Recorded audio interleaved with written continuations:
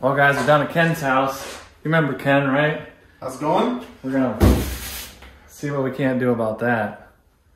He hit me up yesterday and said, let's polish that turd. So here we go. I just want to see what it'll, I think it'll end up being the white. I mean, we can get a bunch, if we want, we can get a bunch of this surface rust staining off of it. Not over here, right? This is... No, so that'll still be there, but we can get some of this staining. It'll just be more white. So it's up to you if you want to leave some of the rust staining or if you want to try to minimize it and have more white. I mean, let's just see what comes off, I think, right? Yeah, we can do that. See what happens? Yeah.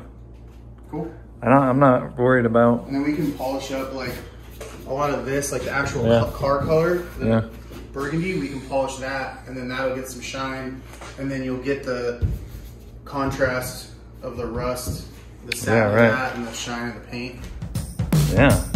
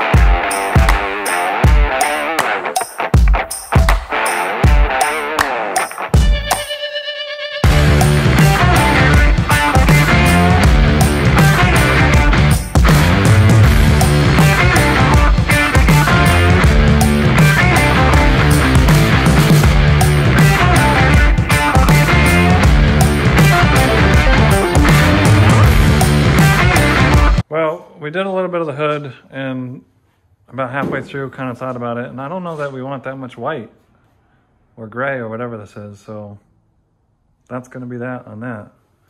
There's no red to recover, so I'd rather have it a little rusty than a primered looking hood.